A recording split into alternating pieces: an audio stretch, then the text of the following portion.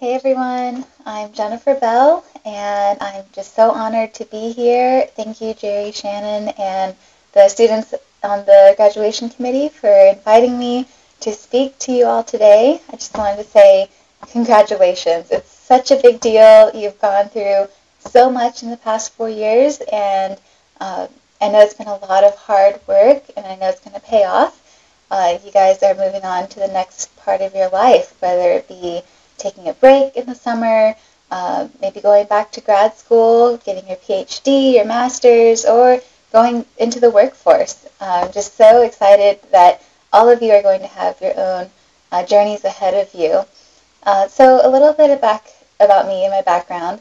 I grew up in Saudi Arabia, raised by mother from Bangkok, Thailand, and father from Louisiana, and lived there for my childhood. I moved to Atlanta, Georgia, and because of the Hope Scholarship, I knew I had to stay in Georgia, and I was researching schools, and I found the University of Georgia. And I was undecided, but I knew it was just an amazing school, beautiful, lots of great majors to choose from. And I took a human geography class with Dr. Ross, and I thought, this is amazing. I want to learn more about geography. Mm-hmm. So I took another course, aerial imagery, with Dr. Madden, and that's when I became hooked. There's the science side of things, there's the left brain, the right brain, the bachelors of science and bachelors of arts, the human geography, the physical geography, and the techniques. So it's definitely a great major for someone who wants to do it all, who likes everything. And that's kind of how it is at work now. Every single week or every 2 weeks I'm learning something new and working on something totally different. But ultimately that common denominator is spatial thinking, working with maps, working with data, visualizing it, and then ultimately telling the story. It was a long journey. Was an undergrad for 3.5 years, went into the workforce immediately. At the time I thought I'd never want to go back to school again, and actually worked in Atlanta at a LiDAR company. It was called Photoscience, now Quantum Spatial, and it was fun, but I felt like, I was always doing the same process, but a different location. And I wanted a job where I would change things up. I would always be doing something different. And so one advice I have is to just keep accepting internships and jobs and experience and talking to people in different industries to learn, more importantly, what you don't want to do. I did some field work, realized I love hiking, I love camping, but I don't want to continually be out in the field for my job. That's just not for me.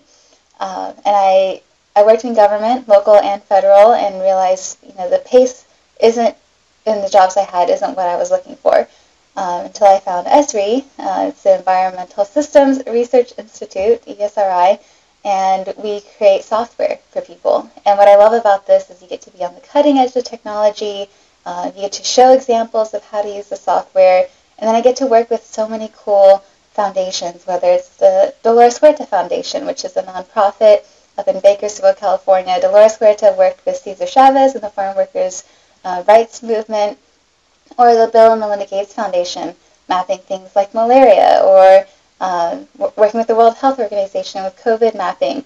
And so it's amazing how GIS is related to every single field out there. And my advice for you is to find what you love doing, be able to answer the question, what is your ideal day going to look like? What is your ideal job if you could have any job in the world? Being able to articulate that and know for yourself what you want will help you be more prepared when you speak with recruiters or during interviews. So yeah, there's a lot of advice I would have. I would say the biggest advice that comes to mind is don't ask, don't get. So know what you want and let people know that. Ask for it. When I first started, I heard about this thing called the user conference. I knew there were 20,000 people that would attend, and I said to my manager in one of our mid-year reviews, I said, one day I want to be on that stage, thinking, this will be 5 years down the line, maybe 10 years down the line. And the next summer, I was on the stage. And so you don't know, people don't know what you want until you tell them. So have a good idea of that. But ultimately, right now, live in the moment. Be excited for graduating. There's just so much ahead of you. There's so much ahead for all of us, actually.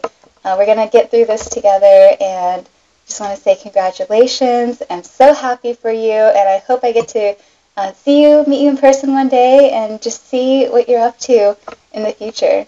So congratulations. Best of luck. Take care.